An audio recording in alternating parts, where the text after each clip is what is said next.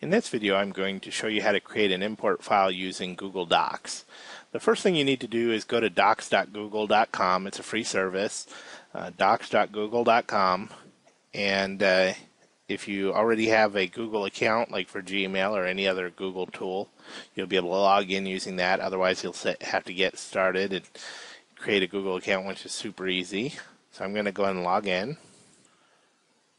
And you hit get started, or I'm sorry, you hit sign in if you are logging in.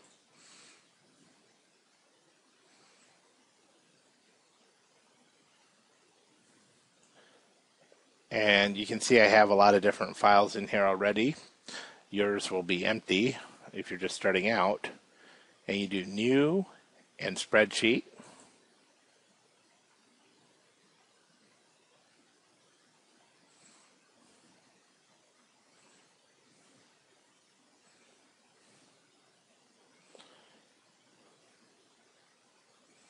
The first thing we're going to do is on the top row here, we're going to do first name, last name, email. Then we're going to enter some information, which I'm going to pause the video to do that. And then we're going to go up to File,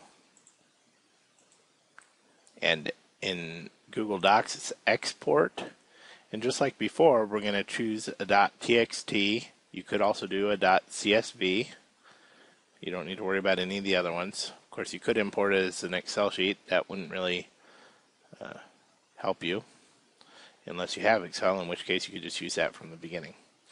So we're going to do a txt file, which is a tab delimited text file.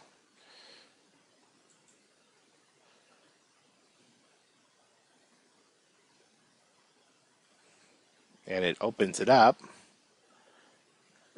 Depending on your browser, it may open it up or it may come up with a save window. If it opens up like this, like it has in Firefox, then you can choose Save Page As.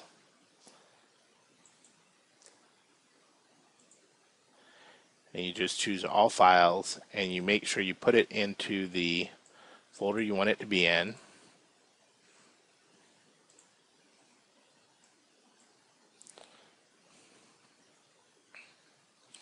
Contact test 2 txt.txt. You have to put that in there. Hit save. I believe in Excel it'll ask you if you want to save it. And let's just go back real quick and see. After that, you can just close that window. It opens in a new window. And file. Export. I'm going to try one other thing here that may be a little easier. File, export.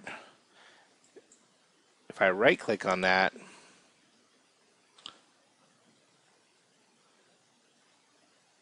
nope, that doesn't do any better. So then I'm going to go ahead and hit save and close. It asks me what I want to name it.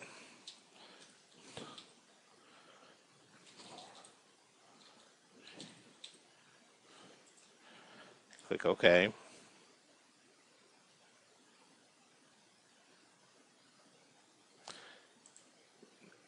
I have Google Docs here, and I'll have the for today I have the sheet here, and I can click on it and open it back up, which means you could use the same sheet over and over again too. Just going to close that.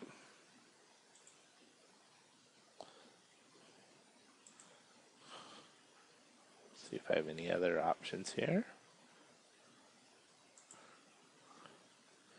Nope, that looks like how you have to do it. So that's how Google Docs works. It's a little clunky, not perfect, not the ideal or quite as easy as Excel, but it's pretty close, and it's free, so you can't complain about that. in the next video, I'll show you how to import these into the different programs. Thanks.